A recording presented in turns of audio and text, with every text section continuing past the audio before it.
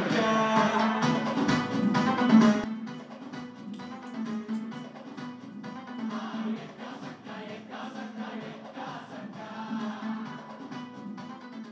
Welcome to my channel. This is Priya. ఇప్పుడు మనతో Harshini transgender actress గారు ఉన్నారు.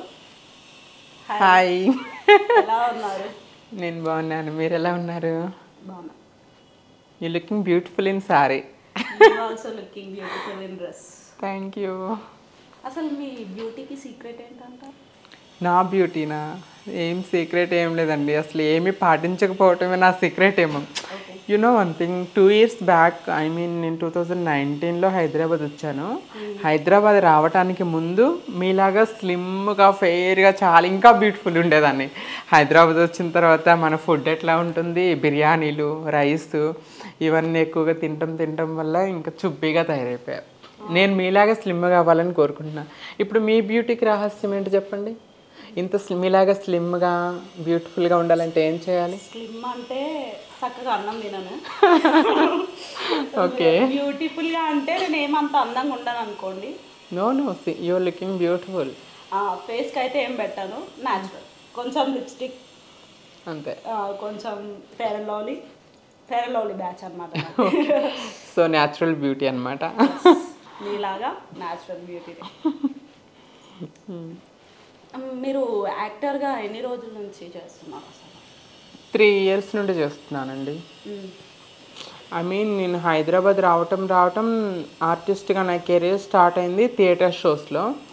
సో థియేటర్ ఆర్టిస్ట్గా నేను లామకాన్, ఫినిక్స్, రవీంద్ర భారతి ఇలాంటి స్టేజెస్లో నేను థియేటర్ ప్లేస్ చేశాను. బద్లావు ఇలాంటి షోస్లో డైరెక్టర్ అమాన్ అహ్మద్ గారు, సో డైరెక్టర్ గారు, ఆ డైరెక్టర్ గారి ఆధ్వర్యంలోనే నేను యాక్టింగ్ నేర్చుకున్నాను.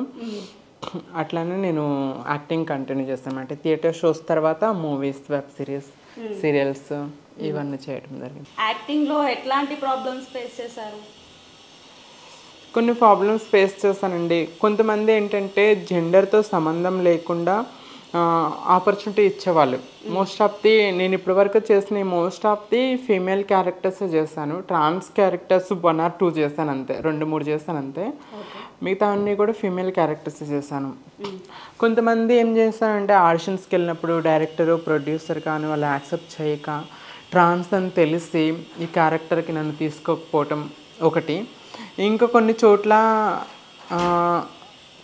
ఏమంటారంటే అసలు మాకు కొంచెం డిస్క్రిమినేషన్ లాగా మాట్లాడటం. కొన్ని చోట్ల మాత్రం వాళ్ళు యాక్సెప్ట్ చేసి నువ్వు ట్రాన్స్ అయినా పర్వాలేదు, సో ఈ క్యారెక్టర్కి నువ్వు సూట్ అవుతావని నాకు అవకాశం ఇచ్చిన మంచి మనుషులు కూడా ఉన్నారనమాట. So most of the people ఏంటంటే నేను ట్రాన్స్ అని తెలిసి నేను వదిలేసుకున్న క్యారెక్టర్స్ ఎక్కువ ఉన్నాయి. సో నేను సమ్టైమ్ డిసప్పాయింట్ ఫీల్ అయ్యాను. ఎందుకంటే ట్రాన్స్ ఉమెన్ క్యారెక్టర్స్ని అబ్బాయిలు చేస్తున్నారు, అమ్మాయిలు చేస్తున్నారు. సో అమ్మాయి క్యారెక్టర్ని ట్రాన్స్ ఉమెన్స్ మేమెందుకు చేయకూడదు అనే ఒక ప్రశ్న ఎప్పుడూ వెంటాడుతూనే ఉండేది నా దగ్గర. ఓకే, మీకు ఏ క్యారెక్టర్ ఇచ్చేవాళ్ళు? అంటే ఇప్పటి వరకు మీరు చేసిన మూవీస్లో కానీ సీరియల్స్లో కానీ ఏ క్యారెక్టర్ ఇచ్చేవాళ్ళు? సో జెమినీలో అంతులేని కథ సీరియల్లో హీరోయిన్ ఫ్రెండ్గా చేశాను. ఓకే. సో జీ తెలుగులో అగ్ని పరీక్ష సీరియల్లో గెస్ట్ రోల్ చేశాను 2 days. సో దాని తర్వాత మూవీస్ వస్తేనే కృష్ణలంక అనే మూవీలో సిఐడి ఆఫీసర్ క్యారెక్టర్ చేశాను, పోలీస్ ఆఫీసర్ క్యారెక్టర్ చేశాను. సో వర్షం కురిసిన రాత్రి అనే సస్పెన్స్ థ్రిల్లర్ మూవీ రిలీజ్కి దగ్గర ఉంది. అందులో సెకండ్ లీడ్ హీరోయిన్గా చేశాను అనమాట. ఒక్క మూవీనే చేస్తాను లీడ్గా. సో మిగతా అన్ని ఫ్రెండ్ క్యారెక్టర్స్, మిగతా కొన్ని చిన్న మూవీస్ చేస్తాను. చిన్న క్యారెక్టర్స్ అంటే డిటిఎస్ అనే ఒక మూవీలో సునీల్ గారి ఫ్రెండ్గా చేస్తాను. సో ఇప్పుడు రీసెంట్గా ఒక మూవీ షూట్ చేస్తామన్నమాట, దొరికినంత దోసుకో సంథింగ్, అది కూడా హీరోయిన్ ఫ్రెండ్గా చేస్తాను. జూలీ సేల్స్ గర్ల్గా చేస్తాను అనమాట. సో ఒక ఆర్కా మీడియా వాళ్ళది ఒక వెబ్ సిరీస్ చేస్తానండి. ఇప్పుడు ఆహాలో టెలికాస్ట్ అవుతుంది ఆల్రెడీ. ఆన్యాస్ ట్యూటోరియల్స్ అది వెబ్ సిరీస్ పేరు. ఆన్యాస్ ట్యూటోరియల్స్లో అంటే ఒక గుడ్ పిచాచి అంటే మంచి దయ్యం దెయ్యాల్లో కూడా చెడ్డ దెయ్యాలు మంచి దెయ్యాలు ఉంటాయి కదా. సో ఇన్స్టాలో చూసాను పిక్స్. Yeah maybe చూసుండొచ్చు. ఎందుకంటే ఒక పాప ఒంటరితనంకి లోనవుతూ ఉంటుంది. తల్లి ప్రేమ సిస్టర్ ప్రేమ ఏమీ లేక ఒంటరిగా ఉన్నప్పుడు ఒక పిచాచి దగ్గర అయిపోయి తనకు క్లోజ్ అయిపోతే అట్లా ఆ సిచ్యువేషన్స్ అనమాట. ఒక మంచి పిచాచి లాగా చేస్తాను అనమాట. అవును. ఇంకా ఎప్పుడైనా మీరు ఇలా మూవీస్కి షూటింగ్స్కి వెళ్ళినప్పుడు ఎవరైనా మీ పక్కన ఉన్న వాళ్ళు కానివ్వండి ఎవరైనా మిమ్మల్ని ఇన్సల్ట్ చేసిన రోజులు ఏమైనా ఉన్నాయా? కొన్ని ఉన్నాయండి. నన్ను డైరెక్ట్గా వచ్చి ఇన్సల్ట్ చేసిన సిచ్యువేషన్స్ నేను ఫేస్ చేయలేదు. కాకపోతే మోస్ట్ ఆఫ్ ది కొంతమందికి తెలుసు నేను ట్రాన్స్ అని, కొంతమంది తెలియకపోవచ్చు. నేను ట్రాన్స్ విమెన్ అని మెల్లో బోర్డు వేసుకొని తిరిగే సిచ్యువేషన్ నాది కాదు. నేను అమ్మాయిలాగా ఉంటాను కాబట్టి కొంతమంది గుర్తుపట్టకపోవచ్చు, నన్ను అమ్మాయి అనుకుంటారు కొంతమంది. సో మోస్ట్ ఆఫ్ కొంతమంది ఏంటంటే యూట్యూబ్లో నా ఇంటర్వ్యూస్ చూస్తారు, కొంతమంది పేపర్స్లో మ్యాగజైన్స్లో కొన్ని చోట్ల నా స్టోరీస్ పబ్లిష్ అయినాయి. అలా గుర్తుపట్టిన వాళ్ళు ఏం చేస్తారంటే నన్ను వచ్చి అమ్మో మీరు ట్రాన్స్ కదా మేడం అని నన్ను పలకరిస్తే ప్రౌడ్గా ఆమె ట్రాన్స్ అని చెప్తా. అప్పుడు ఏం జరుగుతుందంటే ఫీమేల్స్ అందరూ ఉంటారు, మేల్స్ అందరూ, నేను అమ్మాయిలతో ఉన్నాను అనుకోండి, అబ్బాయిలని పిలిస్తే అలా అమ్మాయిలను పిలుస్తూ చెవులో గుసగుసలు ఆ ముందు చూసావా ఆమె ట్రాన్స్ ఆమె అమ్మాయి కాదు అని చెప్పుకుంటూ ఉంటారు. కొంచెం బాధ అనిపించేది, ఇన్సల్టింగ్గా అనిపించేది. అంటే మొత్తం డిపార్ట్మెంట్ టీంలో అందరూ ఉంటారు కదా. సో నాకేం భయం లేదు, నా ఐడెంటిఫికేషన్ని నేను దాచుకోవాల్సిన అవసరం కూడా లేదు నాకు. I'm proud of my self. And నేను ట్రాన్స్ ఉమెన్ అని కూడా ఐఎమ్ డూయింగ్ గ్రేట్. నేనేం తప్పు చేయట్లేదు, నేనేమి ఇది చేయట్లేదు, నేను భయపడటానికి నా ఐడెంటిఫికేషన్ దాచుకోవడానికి నేను ప్రౌడ్గా నేను ట్రాన్స్ ఉమెన్ అని చెప్పుకుంటాను. నన్ను అడిగిన వాళ్ళకి మీరు ట్రాన్స్ మేడం అంటే ఎస్ ఐఎమ్ ట్రాన్స్ ఉమెన్ అని నేను ప్రౌడ్గా చెప్పుకుంటా. కానీ నన్ను డైరెక్ట్ అడగకుండా వాళ్ళ చెవులు కొరకటం వీళ్ళ చెవులు కొరకటం కొంచెం బ్యాడ్ ఫీలింగ్ అనిపించేది. నన్ను ఎందుకు అడగకుండా ఇట్లా గుసగుసరా వాళ్ళు ఇతను చెప్పగానే ఆ మనుషుల రియాక్షన్ ఉంటుందిగా అట్లా చూడటము, కొంచెం దూరం డిస్టెన్స్ మెయింటైన్ చేయటం, అప్పుడు కొంచెం బాధ అనిపిస్తుంది. అలా ఎప్పుడైనా మీ చెవులో పడ్డప్పుడు ఎప్పుడైనా వాళ్ళ మీదికి అరిచిన రోజులు ఏమైనా ఉన్నాయా? ఎప్పుడు నేను డైరెక్ట్గా అరవలేదండి. కాకపోతే డైరెక్ట్ ఫేస్ టు ఫేస్ కాదు, ఫోన్లో అరిస్తాను. ఫోన్లో అరిసిన రోజులు ఉన్నాయన్నమాట. అంటే ఎవరో ఒక అమ్మాయిని కొంచెం చాట్ చేయటము, వాడి తర్వాత నేను కాదు బాబు నేను ట్రాన్స్ క్యారెక్టర్ ఉంటే చెప్పనగానే వాడు ఇంకా హింసించడం, మెసేజ్ మీద మెసేజ్ చేయటము, డైరెక్ట్ నైట్ వీడియో కాల్స్ చేయటము, అట్లా ఇరిటేట్ చేస్తారు కొంతమంది పీపుల్.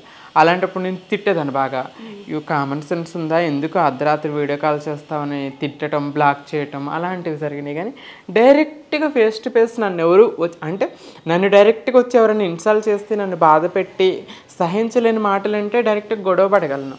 కానీ నన్ను ఎప్పుడు అట్లా అనలేదు, నేను ఎప్పుడు డైరెక్ట్గా గొడవ పడలేదు, కాబట్టి ఇప్పటి వరకు అలా జరగలేదు. ఓకే, మీరు ఎప్పుడైనా ఎమోషనల్ అయిన రోజులు ఏమైనా ఉన్నాయా? ఎమోషనల్ అయ్యి మీరు ఒక్కరే కూర్చొని ఏడ్చిన రోజులు ఏమైనా ఉన్నాయా? అయ్యో చాలా రోజులు. నా జీవితంలో సగం జీవితం అంతా ఒంటరిగా కూర్చొని ఏడ్చుకుంటూ ఎమోషనల్ అయిన రోజులే చాలా ఉన్నాయి. I mean most of the days అమ్మని మర్చిపోలేక ఇప్పటికీ కూడా అప్పుడప్పుడు వీక్లీ వన్స్ 10 డేస్కి ఒకసారన్నా ఏడ్చుకుంటూ ఉంటాను ఒకదాన్ని కూర్చొని డోర్లు వేసుకొని. ఇంకా స్టార్టింగ్ ఒకప్పటి కాలంలో అయితే అమ్మ చనిపోయిన కొత్తలో ఏం చేస్తుందనంటే నాకు ఎవరు డిస్టర్బెన్స్ చేయకూడదు, ఎవరితో కలవాలనిపించదు కదా, ఎవరితో మాట్లాడాలనిపించదు కాదు. ఏంటి ఫ్రెండ్స్తో ఎవరితో పక్కింటి వాళ్ళతో ఎదురింటి వాళ్ళతో బయట తాళం వేయించేదాన్ని, కిటికీలో ఉండి కీ తీసుకునేదాన్ని, ఎవరు డిస్టర్బ్ చేయకూడదని. ఇంట్లో ఒకదాన్ని 2 రోజులు 3 రోజులు అట్లా ఉండి తింటూ ఏడ్చుకుంటూ ఒంటరితనాన్ని బాధను అనుభవిస్తూ గడిపిన రోజులు చాలా ఉన్నాయి నాకు. ఇప్పుడు ఇంకా అందరిలో కలిసిపోతున్నాను, ఈజీగా మింగిల్ అయ్యగలుగుతున్నాను. కానీ కొన్ని సంవత్సరాల క్రితం అయితే నాకు ఒంటరితనమే నాకు తోడుంది. అసలు ఎవరితో కలిసేదాన్ని కాదు, ఏడ్చుకుంటా ఒక్కదాన్ని బాధపడుతూ అలా కూర్చున్న రోజులే చాలా ఎక్కువ నా లైఫ్లో. ఓకే, మీకు హ్యాపీ మూమెంట్స్ ఏమైనా ఉన్నాయా? అంటే ఈ క్షణం నేను హ్యాపీగా ఫీల్ అయినా అన్న ఉన్నాయండి కొన్ని రోజులు. అంటే సొసైటీలో చెడ్డవాళ్ళు ఉన్నారు, అట్ ద సేమ్ టైం మంచి వాళ్ళు కూడా ఉన్నారండి. ఒక కంపెనీకి ఇంటర్వ్యూకి వెళ్ళినప్పుడు నువ్వు ట్రాన్సా, మా దగ్గర లేవు జాబ్స్ అని చెప్పి నన్ను డిస్క్రిమినేట్ చేసిన ఒక కంపెనీ పర్సన్, నువ్వు ట్రాన్స్ నువ్వేం చేస్తావు, నీ నెంబర్ ఇచ్చేలా నైట్కి వస్తావు అన్న మనుషులు ఉన్న సొసైటీలో. So we are proud of you Harshini, నువ్వు మా కంపెనీలో జాబ్ చేయటం చాలా హ్యాపీగా ఉంది అన్న మనుషులు ఉంటారు చూసావా, అప్పుడు చాలా హ్యాపీ, గర్వంగా అనిపిస్తుంది, హ్యాపీ, చెప్పుకోలేని ఆనందం.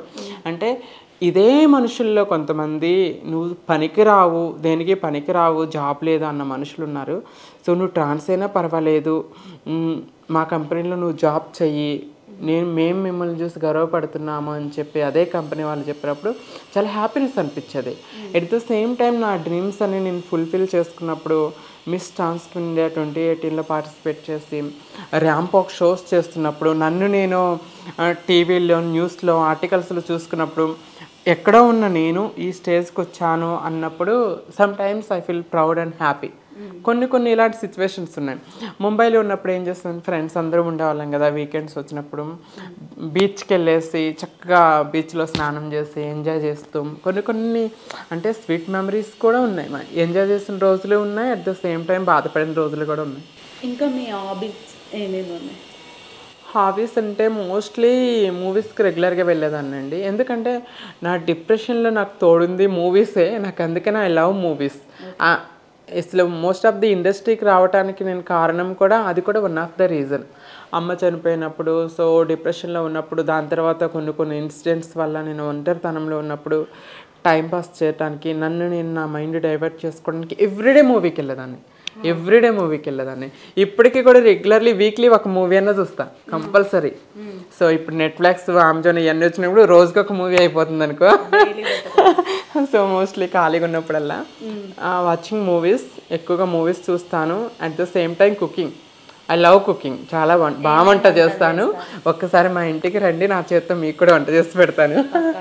అన్ని వంటలు చేస్తాను, నాన్ వెజ్ కూడా చేస్తాను, బిర్యానీలు చేస్తాను, దమ్ బిర్యానీ చేస్తాను, పులావ్ చేస్తాను, chicken, mutton, France, fish, everything. వెజ్లో కూడా సాంబారు, పప్పు, ఫ్రైలు, బెండకాయ, అన్ని ఎవ్రీథింగ్ ఐ విల్ డూ. అంటే నాన్ వెజ్లో కొన్ని రావు, ఏంటో పీతలు అంటారు, అవి రావు. కొన్ని రావు, different items. Most of the cooking బాగా చేస్తాను. రోజు ఎవ్రీడే మోస్ట్లీ నేను ఇంట్లో ఉంటే, బయటకు వెళ్ళకుండా ఇంట్లో ఖాళీగా ఉన్నానంటే మార్నింగ్ నుండి నైట్ వరకు బయట ఫుడ్ తినను. నా చేత్తో నేను వండుకొని తింటా. ఆర్డర్ పెట్టుకోవటం స్విగ్గీ, జొమాటోలో మోస్ట్లీ ప్రిఫర్ చేయను నేను కుకింగ్. తర్వాత రేర్లీ ఇదివరకు రెగ్యులర్ బుక్స్ అవి చదివేదాన్ని, ఇప్పుడు రేర్గా, ఇంకెప్పుడు బాగా టైం ఖాళీ ఉంది చదవాలని మూడు వచ్చినప్పుడు బుక్స్ చదువుతాను. Reading books, watching. ఏం లేవండి. డాన్సింగ్ అంటే ఇప్పుడు నెసరీ అయింది కాబట్టి నేర్చుకుంటున్నా, డాన్స్ క్లాసెస్కి వెళ్తున్నా ఇప్పుడు. నెక్స్ట్ టైం మన ఇద్దరం కలిసి డాన్స్ చేద్దాం. అయితే ఇంటర్వ్యూ అయిపోయిన తర్వాత చూద్దాం, ఏదైనా సాంగ్ పెట్టుకోవాలి. డాన్స్ చేయాలంటే మూడు రావాలి కదండి, మూడు రావాలంటే మంచి మాస్ సాంగ్ ఉండాలి కదా, పెట్టుకొని వేద్దాం లాస్ట్లో. సింగింగ్ రాదు అస్సలు. సింగింగ్ అంటే నా గొంతుని రోడ్డు పై కుక్కలు కూడా పరిగెత్తుకుంటూ వస్తాయి. సింగింగ్ అంటే దూరం ఉంటా.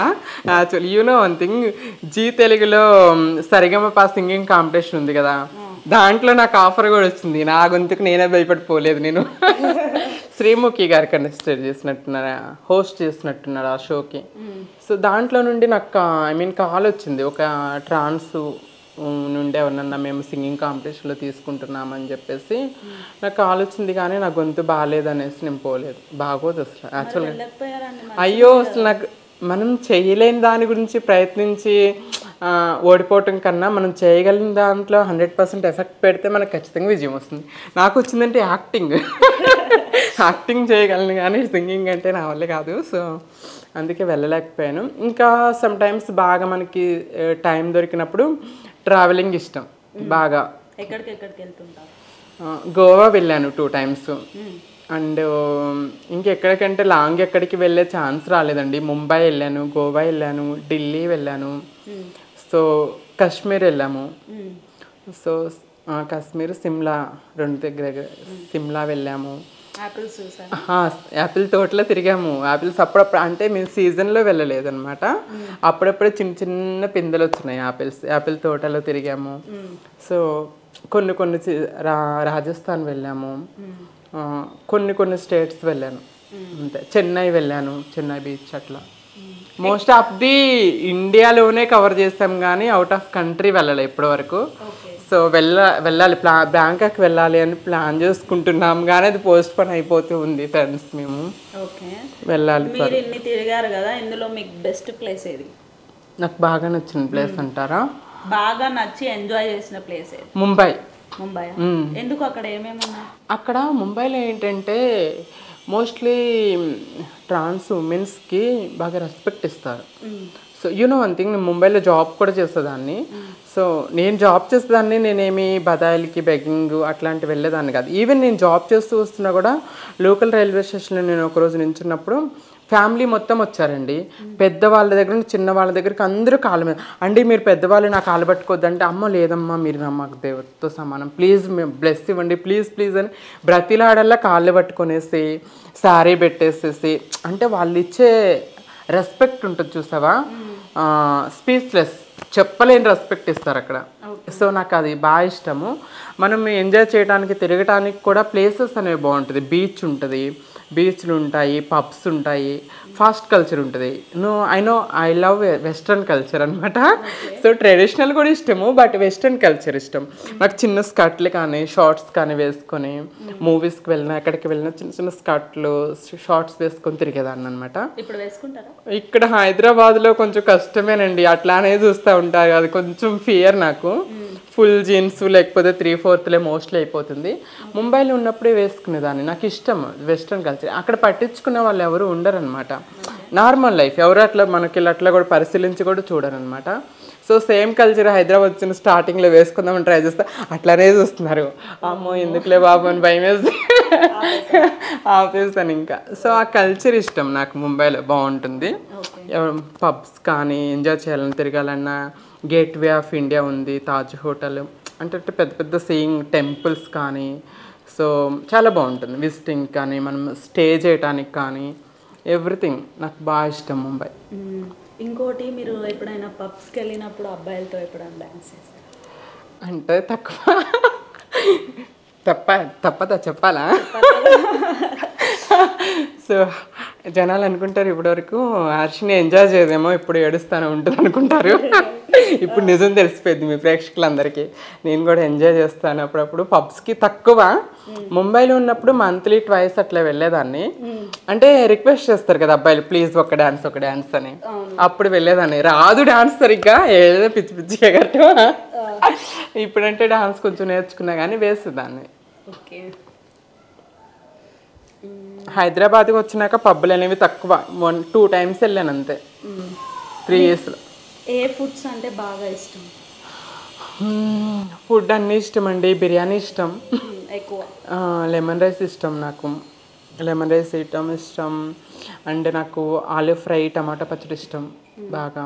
వెజ్ ఇష్టం, నాన్ వెజ్ ఎక్కువ ఇష్టం ఉండదు. మోస్ట్ ఆఫ్ ది వెజ్ ఇష్టం. ఆకుకూరలు ఎక్కువ తింటాను. సో ఇక్కడికి వచ్చి మన తెలుగు ప్రజలు ఏంటంటే ఫుడీస్ కదా, అందరూ బాగా తింటాము, టేస్టీ ఫుడ్స్. ఇండియాలో ఎక్కడికి వెళ్ళినా కూడా మనకి తెలుగు వంటలు ఇండియా మొత్తం ఫేమస్. మనం ఇండియా మొత్తంలో ఎక్కడ వరల్డ్ వైడ్గా ఎగ్జాంపుల్ చెప్పాలంటే వరల్డ్ వైడ్ ఎక్కడ పోయినా మన తెలుగు రుచులు ఎక్కడ దొరకవు నాకు తెలిసి, ఐ థింక్ సో. ఎందుకంటే చాలామంది కాంప్లిమెంట్ ఇచ్చిన, ముంబైలో ఉన్నప్పుడు నువ్వు ఎక్కడి నుంచి అంటే నేను తెలుగు అండి, ఆంధ్ర తెలంగాణ అంటే, అవునా అక్కడ వంటలు ఎంత బాగుంటాయి, మేము ఒక వారం ఉన్నాము అక్కడ రుచి, అక్కడ వంట తిన్నాక ఇక్కడ తినాలనిపించదు అంటారు. ఇక్కడ రుచులు ఎక్కువ కదా. సో అట్లా ఇక్కడ ఎట్లా మామూలుగా అయితే లావ్ అయిపోతాను నేను ఇక్కడికి వచ్చినాక. ముంబైలో ఉన్నప్పుడు అయితే ఓన్లీ చపాతీ తినేదాన్ని, రైస్ తినేదాన్ని కదా, ఓన్లీ చపాతీ కర్రీస్. అప్పుడు కొంచెం స్లిమ్ ఉండేదాన్ని మీలాగా. సో ఇక్కడికి వచ్చినాక ఇప్పుడు అన్నీ తింటా, మోస్ట్లీ వెజ్ తింటా, నాన్ వెజ్ తక్కువ తింటా. ఓకే, ఇంత బ్యూటిఫుల్గా ఉన్నారు, ఎప్పుడైనా ఎవరినైనా లవ్ చేశారా? ఇప్పుడు మిమ్మల్ని ఎవరైనా లవ్ చేస్తున్నారు? అవునా, నన్ను చాలామంది లవ్ చేస్తూ ఉండొచ్చు. నేనా చేయలేదండి ఎవరికి, బట్ క్రష్లు అయితే ఉంటారు కదా, చెప్పలేము కదా ధైర్యం చేసే వాళ్ళు ఉన్నారండి.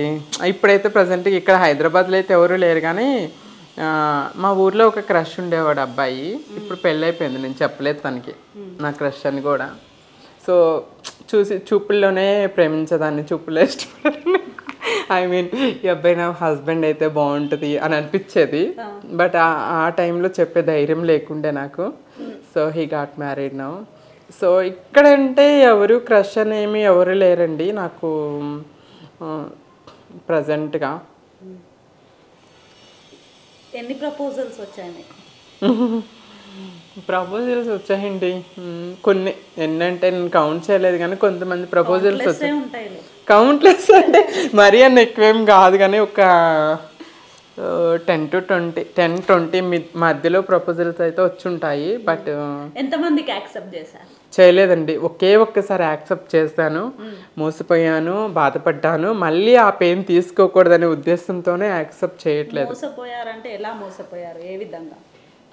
అంటే ఎలా చెప్పాలి, అందరి లైఫ్లోకి ప్రేమ వచ్చినట్టే నా లైఫ్లోకి కూడా ఒక అబ్బాయి నేను ప్రేమిస్తున్నాను, నువ్వు లేకపోతే చచ్చిపోతాను, నువ్వే నా ప్రపంచం అని వచ్చాడు.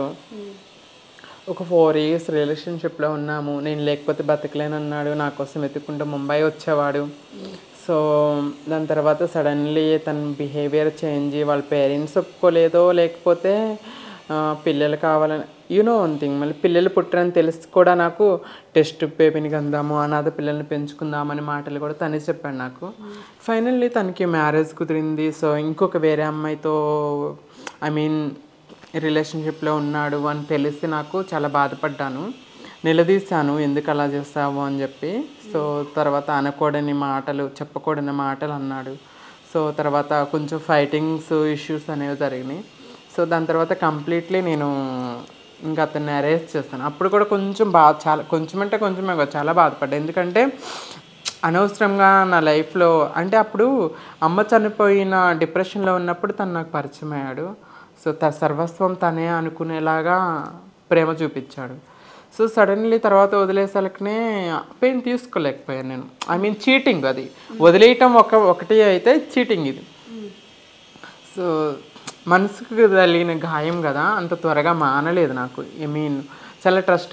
వన్ థింగ్, మనం మనిషి అనేవాడి దారిలో ఒంటరిగా ప్రయాణం చేయటం అంత కష్టం అనిపించదు. ఏదో అలవాటుగా ఒంటరి ప్రయాణం కాబట్టి ఒంటరిగా ఉంటుంది. సో ఒంటరిగా ప్రయాణం చేస్తున్న ఒక మనిషి లైఫ్లోకి సడన్గా ఒక పర్సన్ వచ్చి చేయబట్టుకొని కబుర్లు చెప్పుకుంటూ మాట్లాడుకుంటూ ముచ్చట్లు చెప్పుకుంటూ ప్రయాణం చేస్తే దారి తెలియదు మనకి, అలసట తెలియదు. అలా జరుగుతున్న ఆ ప్రయాణంలో మళ్ళీ సడన్గా చెయ్యి వదిలేసి వెళ్ళిపోయాడనుకో, అప్పటి నుండి ఒంటరి ప్రయాణం అనేది చాలా డిఫికల్ట్ ఉంటుంది. అట్లా నా లైఫ్లో అదే స్పేస్ అయింది. ఒంటరిగా పోతున్న నా లైఫ్లోకి అతను వచ్చాడు, నేనే ప్రపంచం అన్నాడు, నమ్మించాడని, లేకపోతే బ్రతకలేనన్నాడు. సో సడన్గా కొంతకాలం తనతో లైఫ్ అనేది సాగిపోయిన తర్వాత వదిలేసి వెళ్ళిపోతే నా లైఫ్లో మూవ్ ఆన్ అవ్వటానికి నాకు చాలా డిఫికల్ట్ అనిపించింది. అసలు గమ్యం దొరకలేదు.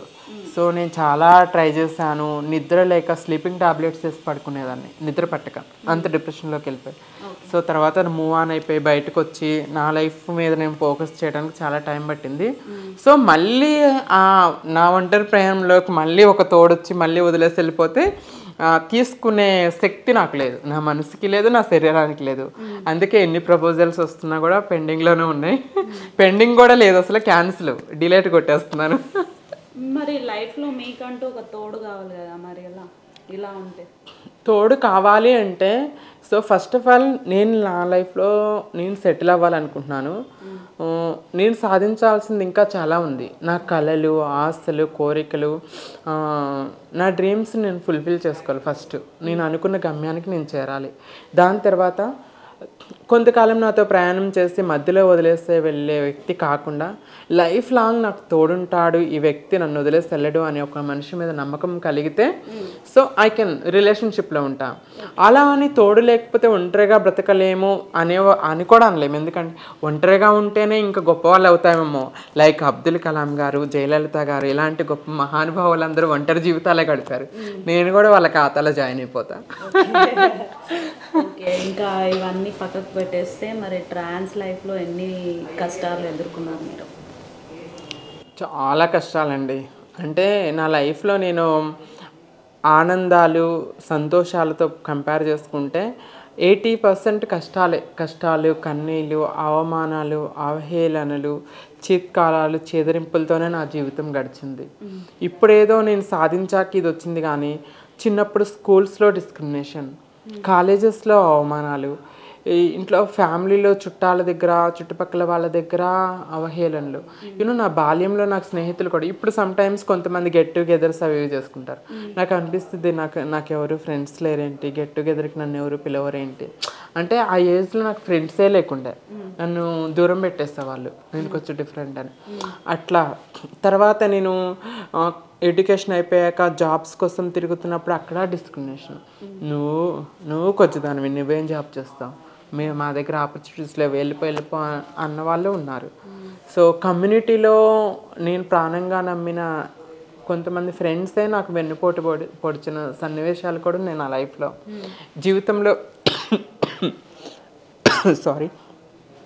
జీవితంలో ఇంకెవరిని నమ్మకూడదు అని కొన్నిసార్లు నేను డెసిషన్ తీసుకున్న రోజులు కూడా ఉన్నాయి. ఎందుకంటే నా ఫ్రెండ్ అనుకొని కంప్లీట్గా నమ్మి నా వెనుక నమ్మక ద్రోహం చేసిన మనుషుల్ని చాలామందిని చూశాను. అట్ ద సేమ్ టైం అవమానాలు. సో ఏదన్నా సాధించాలి అని నేను ముందుకెళ్తున్నప్పుడు పైకి వెళ్ళకుండా కిందకి లాగి పడేసే జనాలను ఎక్కువ మందిని చూస్తాను నా లైఫ్లో. Community, with in the community, without the community. Society నుండి డిస్క్రిమినేషన్ ఫేస్ చేస్తాను, కమ్యూనిటీ నుండి ఎంకరేజింగ్ బదులుగా డిస్కరేజింగ్ కూడా నేను ఫేస్ చేస్తాను అనమాట చాలా. ఇప్పుడు ఈ ట్రాన్స్జెండర్ విషయానికి వస్తే మీరు అలా అంటుంటే ఏడ్చిన రోజులు ఎప్పుడైనా ఉన్నాయా? ఎవరైనా మిమ్మల్ని వేధింపులకి గురయ్యారంటున్నారు కదా, ఏడ్చిన రోజులు ఏమైనా ఉన్నాయా? నేను ఏడ్చిన రోజులా? అమ్మో చాలా ఉన్నాయండి, చాలా ఏడ్చాను. ఒక నా ఫ్రెండ్ని బాగా బిలీవ్ చేసి తనతో నా రహస్యాలన్నీ షేర్ చేసుకున్న తర్వాత చిన్న ఇష్యూస్ వచ్చినప్పుడు భయంకరంగా నా గురించి బ్యాక్ పిచ్చింగ్ అంటారు కదా, బ్యాక్ పిచ్చింగ్ చేసి వేరే వాళ్ళకి నా గురించి లేనిపోని బ్యాడ్ చేసి చెప్పటము. సో చాలా ఎందుకు నమ్ముతాను, నేను అందరిని నమ్ముతాను, నా వెనక నేను నమ్మిన వాళ్ళే నా వెనక బ్యాక్ పిచ్చింగ్ చేస్తాను అని ఏడ్చిన రోజులు ఉన్నాయి. ఎవరిని నమ్మకూడదు, నేను ఒంటరిగా ఉండాలి, ఎవరితో ఉండకూడదు అని చెప్పి ఒంటరితనాన్ని భరించలేక బాధతో ఏడ్చిన రోజులు ఉన్నాయి. సో కమ్యూనిటీ వాళ్ళు కొన్ని చేసిన ఇష్యూస్ వల్ల నేను ఏడ్చిన రోజులు ఉన్నాయి. At the same time supporting కూడా ఉంది కమ్యూనిటీ నుండి. అట్లానే అందరూ ఇట్లానే కాదు, కొంతమంది సపోర్ట్ చేస్తే ఎంకరేజ్ చేసే వాళ్ళు కూడా ఉన్నారు కమ్యూనిటీలో. సో చాలా ఫేస్ చేస్తానండి. ఇన్ ద సొసైటీలో కూడా నేను ఏదో చేయాలని వెళ్తున్నప్పుడు నీకు అవకాశాలు లేవు, డిస్క్రిమినేషన్ చేస్తే, ఎగతాళి చేస్తే, అవహేళన చేస్తుంటే ఆ బాధలు భరించలేక ఒంటరిగా ఏడ్చుకున్న రోజులు చాలా ఫేస్ చేస్తాను లైఫ్లో. ఈవెన్ మా విలేజ్లో కూడా నేను ఏదో సాధించాను. I will tell one example. నేను పోస్ట్ గ్రాడ్యుయేషన్ చదువుకున్నాను. అమ్మ చనిపోయిన తర్వాత ముంబై వెళ్ళాను. అక్కడ నా కెరీర్ స్టార్టింగ్ ఎన్జిఓస్లో వర్క్ చేస్తాను. త్రివేణి సమాజ్ వికాస్ కేంద్రంలో ప్రాజెక్ట్ మేనేజర్గా చేస్తాను. దాని తర్వాత సేవానికేతన్లో కోఆర్డినేటర్గా చేస్తాను. దాని తర్వాత ఎంఎన్సీలో హెచ్ఆర్గా చేస్తాను. అన్నిటికన్నా ముందు లెక్చరర్గా జాబ్ చేస్తాను, ఎకనామిక్స్ లెక్చరర్గా జాబ్ చేస్తాను. ఎప్పుడూ నేను ఇవన్నీ చేస్తున్నా కానీ సో మా ఊర్లో కొంతమంది మా అక్క దగ్గరికి వెళ్ళి మీ సిస్టర్ ట్రాన్స్గా మారారు, ట్రైన్స్లో బెగ్గింగ్ చేసుకుంటుందా, షాప్స్లో బెగ్గింగ్ చేసి మీకు మనీ పంపిస్తా అని అడిగానంట. సో బాగా ఏడ్చానండి, చెప్పుకోలేని బాధ, ఏడ్చాను. ఎందుకు ఇట్లా ఆలోచిస్తారు? ఒక ట్రాన్స్ అయినంత మాత్రంలో బెగ్గింగ్, పడిపృత్తి ఇలాంటివే చేయాలా? మాకు రెస్పెక్టబుల్ లైఫ్ లేదా సొసైటీలో? సో భారత రాజ్యాంగాన్ని డాక్టర్ బిఆర్ అంబేద్కర్ గారు రచించినప్పుడు ప్రతి పౌరునికి సొసైటీలో సమాన హక్కు ఉంది, గౌరవంగా బ్రతికే హక్కు ఉంది. మాకు మాత్రం ఎందుకు దొరకట్లేదు ఆ హక్కు? మాకు మాత్రం ఎందుకు డిస్క్రిమినేషన్? మేము మంచి చేస్తున్నా కూడా చెడే అని ఎందుకు అనుకుంటారు అని చెప్పేసి చాలా బాధపడి ఏడ్చుకొని, తిండి తినకుండా కూడా ఏడ్చుకున్నాను. ఎందుకు నాకు ఈ అవమానాలు? నేను I'm living my life with respect. So society ఎందుకు యాక్సెప్ట్ చేయట్లేదు దాన్ని? ఇంత చిన్న చూపు ఎందుకు సొసైటీ అని చెప్పి కొంచెం ఏడ్చుకున్నాను. స్టార్టింగ్లో అమ్మ నాన్న చనిపోయిన తర్వాత బ్రదర్స్ సిస్టర్స్ నన్ను యాక్సెప్ట్ చేస్తారా చేయరా, ఒంటరిదాన్ని అయిపోతానేమో అని చెప్పుకొని బాగా ఏడ్చాను. సో నా సర్జరీ అయిపోయిన తర్వాత కూడా ఒక ఫ్రెండ్స్ ఉన్నారు, ట్రాన్స్ ఫ్రెండ్స్, వాళ్ళే చూసేవాళ్ళు. ఫ్యామిలీ దగ్గర లేకుండే అనమాట నా దగ్గర. కానీ అక్క వాళ్ళు, తమ్ముడు వాళ్ళు లేరు, నాకు ఫ్యామిలీ సపోర్ట్ లేదు నా సర్జరీ టైంలో, ఈ టైంలో అని చాలా ఏడ్చుకున్నానండి. చాలా ఫేస్ చేస్తాం. అన్నీ ఫైట్ చేసి మేమైతే తెచ్చుకుంటున్నామండి facilities. NALSA judgement 377 act, transgender protection act వచ్చింది.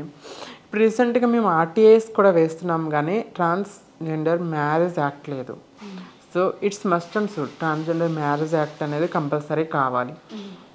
ఎందుకంటే మనం రీసెంట్గా హైదరాబాద్లోనే చూసుకుంటే గత 4-5 నెలల్లోనే అరౌండ్గా ఒక 10 to 15 ట్రాన్స్ ఉమెన్స్ సూసైడ్ చేసుకొని because of husband, because of boy friend చనిపోయిన వాళ్ళు ఉన్నారు, మర్డర్ చేసిన వాళ్ళు కూడా. ఎందుకంటే మ్యారేజ్ యాక్ట్ అనేది పటిష్టంగా లేకపోవటం వల్లే. ఏం చేస్తున్నారు, ప్రేమ అంటున్నారు, కొంతకాలం వాళ్ళతో ట్రావెల్ చేస్తున్నారు, ఫిజికల్గా ఫైనాన్షియల్గా వాళ్ళని యూజ్ చేసుకుంటున్నారు, తర్వాత అమ్మాయిని తల్లిదండ్రులు చూసిన అమ్మాయిని పెళ్లి చేసేసుకొని భార్య పిల్లలతో హ్యాపీగా ఉంటున్నారు. బట్ వీళ్ళ జీవితం మాత్రం దారుణం అయిపోతుంది. బ్రతకలేక ఒంటరితనము, ఆ అబ్బాయి వదిలేసి వెళ్ళిపోతే అది తీసుకోలేక ఆ పెయిన్ సూసైడ్ చేసుకొని చనిపోతున్నారు. సో అదే పటిష్టమైన మ్యారేజ్ యాక్ట్ ఉంటే వీళ్ళకి మోసం చేసిన వాళ్ళకి కూడా ఆ శిక్ష పడుతుంది, ఖచ్చితంగా మ్యారేజ్ చేసుకుంటాడు. అది కావాలి. ఎడ్యుకేషన్లో, ఎంప్లాయ్మెంట్స్లో ఆపర్చునిటీస్ కావాలి. So Karnataka government 1% reservation ఇచ్చిందండి. మన ఏపీ, తెలంగాణ, తెలుగు రాష్ట్రాల్లో కూడా గవర్నమెంట్ సెక్టార్లో రిజర్వేషన్ కావాలి. అన్ని ఎడ్యుకేషన్ ఫెసిలిటీస్ కల్పించాలి. మన పక్క రాష్ట్రాల్లో చూసుకుంటే తమిళనాడులో సర్జరీస్ అన్నీ కూడా ఫ్రీగా ప్రొవైడ్ చేస్తున్నారు, ట్రాన్స్జెండర్ సర్జరీస్. మన ఏపీ, తెలంగాణలో కూడా ట్రాన్స్జెండర్ సర్జరీస్ అనేవి ఫ్రీగా ప్రొవైడ్ చేయాలి. ఎందుకంటే most of the trans womens ఏమంటే అంత ఎక్స్పెన్సివ్ సర్జరీస్ చేయించుకోలేక ఇల్లీగల్ సర్జరీ చేయించుకొని ఆ సర్జరీస్ ఇన్ఫెక్షన్స్ అయ్యి, యూరిన్ ఇన్ఫెక్షన్స్ అయ్యి చనిపోయిన వాళ్ళు కూడా చాలామంది ఉన్నారు. ఇప్పటికీ ఆ ప్రాబ్లమ్స్, యూరిన్ ఇన్ఫెక్షన్, ఆ ప్రాబ్లమ్స్ ఫేస్ చేస్తున్న వాళ్ళు ఉన్నారనమాట. ఇలాంటివన్నీ రూపుమాపాలంటే ఫ్రీ సర్జరీస్ ప్రొవైడ్ చేయాలి. దానికి మార్గం తెరుచుకుంది ఆల్రెడీ. సో మన ఉస్మానియాలో ట్రాన్స్జెండర్స్కి ఫ్రీగా సర్జరీస్ చేయడానికి ముందుకు వచ్చారు doctors, government. So thanks చెప్పాలనుకుంటున్నా Telangana గవర్నమెంట్కి. సో ఇలానే ఇంకా అన్ని విషయాల్లో ఫెసిలిటీస్ కల్పించే ఎంప్లాయ్మెంట్ ఫెసిలిటీస్ కావాలి. డైవర్సిటీ అండ్ ఇంక్లూజన్ వచ్చి కార్పొరేట్ సెక్టర్లో కూడా కొన్ని జాబ్స్ వస్తున్నాయి. అలానే ఇంకా ఆపర్చునిటీస్ రావాలి. సొసైటీలో నుండి కూడా యాక్సెప్టెన్స్ అనేది రావాలి. జాలి దయ కాకుండా ప్రేమ, కరుణ చూపించాలి, అవకాశాలు ఇవ్వాలి. ఆపర్చునిటీస్ ఇస్తే వాళ్ళు ప్రూవ్ చేసుకోవడానికి మార్గం ఉంటుంది. ఆపర్చునిటీ ఇవ్వకుండా అయ్యో పాపం అంటే ఏం రాదు కదా. సో జాలి దయ కాకుండా ప్రేమాభిమానాలు చూపించడం కానీ, ఆపర్చునిటీస్ ఇవ్వడం కానీ జరగాలి అని కోరుకున్నా. ఓకే, కమ్యూనిటీలో ఉంటారా లేకపోతే ఇప్పుడు మీరు సపరేట్గా మీ లైఫ్ మీకే ఉంటుంది? నేను ప్రజెంట్గా అయితే ఇండివిజువల్గా నేను సింగిల్గా ఉంటున్నానండి. సో ఒకప్పుడు నేను కమ్యూనిటీలో ఉన్నాను. కమ్యూనిటీలో నేను కమ్యూనిటీకి వ్యతిరేకమేమీ కాదు. సరే, కొంతమంది కమ్యూనిటీ లీడర్స్ ఉంటారు కదా, ఎవరైతే ఏమంటారు నిరంకుశ పాలన అంటారు ఒకప్పటిలాగా, నేను ఇది ఇట్లానే ఉండాలి, అట్లానే ఉండాలి, వీళ్ళు ఇదే చేయాలి, అదే చేయాలి అనే అలాంటి వాళ్ళకి నేను వ్యతిరేకంగా ఉంటాను. అలాంటి వాళ్ళకి కొంచెం దూరంగానే ఉంటాను. ఎవరైతే మారుతున్న కాలానికి తగ్గట్టుగా మనం కూడా మారాలి. సో ఒకప్పటి కాలంలో ట్రాన్స్జెండర్స్కి ఏ ఫెసిలిటీస్ లేవు కాబట్టి బదాయిలని, బెగ్గింగ్ అని, సెక్స్ వర్క్ అని ఉండే. ఇప్పుడు అన్ని ఫెసిలిటీస్ వస్తున్నాయి కాబట్టి వాళ్ళు మారాలి, తెలుసుకోవాలి. సో మారుతున్న సమాజానికి తగ్గట్టుగా మన జీవన శైలి కూడా మనం మార్చుకోవాలి. సో రానున్న రోజుల్లో ట్రాన్స్జెండర్స్ కమ్యూనిటీ కూడా ఈక్వల్ సొసైటీలో అని చెప్పేసి రోడ్డు పక్కన ఒక బెగ్గరు లాగా లేకుండా, పెళ్ళి లేనప్పుడు అక్కడ ఎవరు బెగ్గింగ్ చేసుకోవడానికి వెళ్ళకుండా అందరూ జాబ్ చేసుకుంటూ అందరూ సమానంగా ఉండాలనేది నా ఆశ. ఓకే, ఇంకా మీరు కమ్యూనిటీలో ఉన్నప్పుడు ఎలాంటి ప్రాబ్లమ్స్ ఫేస్ చేశారు? నేను కమ్యూనిటీలో ఉన్నప్పుడు ప్రాబ్లమ్స్ అయితే ఎక్కువేం ఫేస్ చేయలేదండి. ఎందుకంటే నేను ముంబైలో ఉన్న కమ్యూనిటీలో. ఇక్కడ కమ్యూనిటీలోకి వచ్చిన తర్వాత ఎవరితో ఉండను. అంటే ఉన్నారు మమ్మీ, అక్క, అందరితో రిలేషన్షిప్లో ఉన్నాను, బట్ ఎవరితో కలిసి ఉండను. నేను ఒక్కదాన్ని ఇండివిజువల్గా హైదరాబాద్లో ఉంటాను. సో కమ్యూనిటీలో ఉన్నప్పుడు ప్రాబ్లమ్స్ ఏం ఫేస్ చేయలేదు. ఎందుకంటే నేను కమ్యూనిటీ కోసమే వర్క్ చేశాను కదా. త్రివేణి సమాజ్ వికాస్ కేంద్ర అని దాంట్లో ప్రాజెక్ట్ మేనేజర్గా వర్క్ చేస్తాను. అప్పుడు కమ్యూనిటీలో ఉన్నాను అనమాట. కమ్యూనిటీ నుండి అప్పుడు ఏ ప్రాబ్లమ్స్ ఫేస్ చేసేదాన్ని కాదు. కాబట్టి కమ్యూనిటీలో ఉన్నటువంటి ప్రాబ్లమ్స్ని క్లియర్ చేయడానికి ప్రయత్నిస్తూ, అంటే కొంతమందికి హెరాస్మెంట్స్ అవుతాయి తల్లిదండ్రుల నుండి, పోలీసుల నుండి, టపోరీల నుండి. అలాంటి వాళ్ళకి కౌన్సిలింగ్ చేయటం, వాళ్ళ లైఫ్ జర్నీస్ మార్చడం కోసం స్వయం ఉపాధి పథకాలు ఉంటాయి. క్యాండిల్ మేకింగ్, అగరబత్తి మేకింగ్, కుట్లు, అల్లికలు, టైలరింగ్, అలాంటివి వాళ్ళకి కోర్సులు నేర్పించడం, వాళ్ళ లైఫ్ స్టైల్ని మార్చడము, అలాంటి వాటి కోసం ట్రై చేస్తుందని. కొన్ని కొన్ని 1-2 చోట్ల మాత్రం వాళ్ళ గురువులు ఒప్పుకోవట్లేదు, మా మమ్మీ ఒప్పుకోవట్లేదు, అలాంటి చిన్న చిన్న ప్రాబ్లమ్స్ ఫేస్ చేస్తుందని. కానీ ఎక్కువ పెద్ద ప్రాబ్లమ్స్ ఎప్పుడు నేను ఫేస్ చేయలేదు కమ్యూనిటీ నుండి. ఇప్పుడు కమ్యూనిటీ వాళ్ళతో కూడా కలిసి ఉంటారా? నేనా ఎప్పుడైనా ఏమన్నా తక్కువ, ఎక్కువగా వెళ్ళను. నేను ఖాళీగా ఉండే, సో ఏదన్నా ఫంక్షన్ ఉంది, ఈవెంట్ ఉంది అంటే ఖచ్చితంగా వెళ్తాను. అంటే మోస్ట్లీ వెళ్ళను, 90% చాలా తక్కువ వెళ్తుంటాను. అప్పుడు ఒకవేళ వెళ్ళకపోతే ఇట్లా పగలు, ప్రతీకారాలు ఇలాంటివి ఏమైనా జరుగుతాయా? అయ్యో అదేం లేదు. ముందు చాలా మంది నోట్ల నుంచి విన్నాను అనమాట, ఇలా మనం కమ్యూనిటీకి వ్యతిరేకంగా వెళ్తే మనకు ఏది కావాలో అది చేసి చూపెడతారు వాళ్ళు అని చెప్పేసి. ఇప్పుడు లేదండి, చాలామంది మారారు. ఎందుకంటే ప్రతి ఒక్కళ్ళకి ఇప్పటికి మనకి సోషల్ మీడియా కానీ, ప్రింట్ మీడియా, ఎలక్ట్రానిక్ మీడియా వచ్చింది. వీటన్నిటి వల్ల ఏమవుతుందంటే కమ్యూనిటీ వాళ్ళకి కూడా వాళ్ళ రైట్స్ ఏంటి, వాళ్ళ హక్కులు ఏంటి అనేది ముందరే అర్థమైంది. ఇదివరకు నిరంకుశ పాలన, మీ గురువు ఉందనుకోండి, ఇట్లా చేయలేదు అట్లా చేయలేదు అని హింసించిందనుకో, ఆ మీద కేసు పెట్టేసి ఏమైనా హరాస్ చేస్తుందని చెప్పే ధైర్యం కూడా వచ్చింది వాళ్ళకి, తెలివితేటలు వచ్చినాయి. సో ఇప్పుడు మోస్ట్లీ 90% తగ్గిపోయింది. అట్లా ఏం లేదు, ఇష్టం ఉంటే వెళ్తాము, ఇష్టం లేకపోతే వెళ్ళమన్నమాట. ఒకప్పటి కాలంలో మాత్రం ఖచ్చితంగా నువ్వు రమ్మంటే రావాల్సిందే, వెళ్ళకపోతే కొట్టడం, హింసించడం అలాంటివి ఒకప్పటి కాలంలో ఉండేవి. ఇప్పుడు లేవు అనమాట మనకి. ఎందుకంటే చట్టాలు వచ్చినాయి, సుప్రీంకోర్టు ఆర్డర్స్ వచ్చినాయి, వాళ్ళకి కూడా తెలివి వచ్చేస్తుంది అందరికి కూడా. ఒకప్పుడు అంటే సోషల్ మీడియానే లేదు, ఇప్పుడు అందరూ సోషల్ మీడియాలోనే యాక్టివ్గా ఉంటున్నారు కాబట్టి చాలా వరకు తగ్గింది, ఇప్పుడు ఏం లేదు. Okay, all the best. Thank you for your information. Thank you so much ma'am. Thank you, nice meeting you. చేద్దామా అది సాంగ్?